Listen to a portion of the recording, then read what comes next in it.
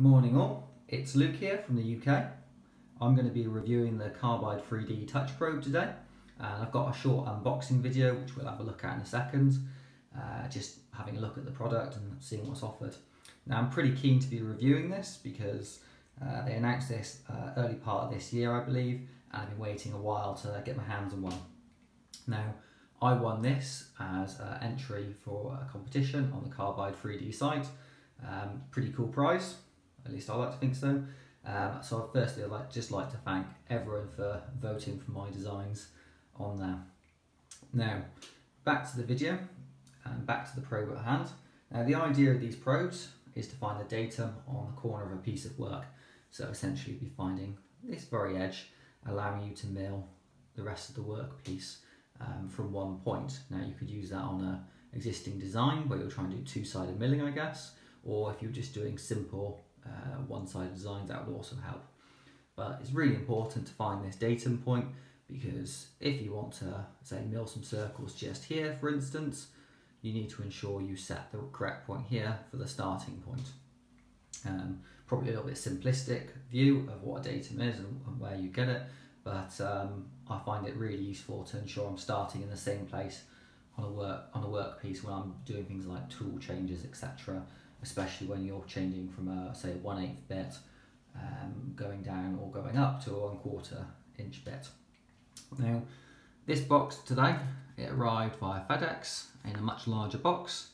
As you can see, it's around about 12.5 centimetres by 12.5 centimetres by about 2. For the Yanks out there, I reckon it's probably about 5 inches by 5 inches by 1 inch. Now if we have a look inside, we've got some documentation or instructions, nice and simple. We've got what looks to be the touch probe there. Let's have a look, see. Oh, some cables. Some more bits and pieces there. Let's pop those out. And that's the box empty. So it doesn't look like it requires much instructions. So let's lay it all out. We've got our touch probe. We've got an alligator clip with what looks to be a ground wire, and we have another clip with a couple of wires coming out, which I'd assume is to allow the probe to connect to different versions of the Carbide Motion controller. So if we have a look first at this clip, it's not very exciting. It looks like quite a long length of wire with an alligator clip and a little screw hole there for you to affix something. I'm assuming that's going to be a ground cable or something similar. I don't know what this is for as yet, but we'll look into that later. And here's the actual probe. So it's got a good bit of weight to it, probably weighs a couple of 100 grams, maybe 100 grams. It's got some nice thick cabling come out, which actually that's quite good because at the end of the day you don't want it getting damaged. And it also looks like a good length of cable, so anyone who's got the XXL, they should be able to use that, I imagine. Now looking at the front, we've obviously got their logo, we've got their circle there, and what I believe is the LED.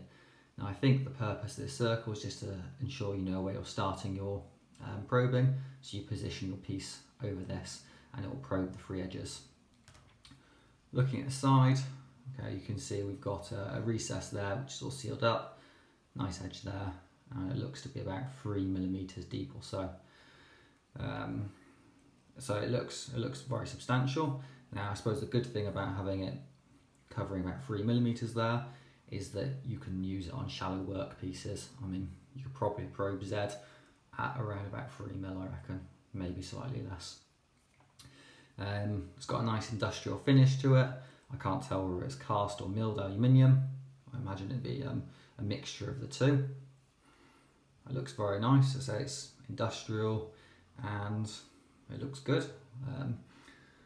I think really that's probably it, all we can say from the unboxing. I'll go and connect this up and we'll see what it's like to use. Thanks for watching guys, more videos to come.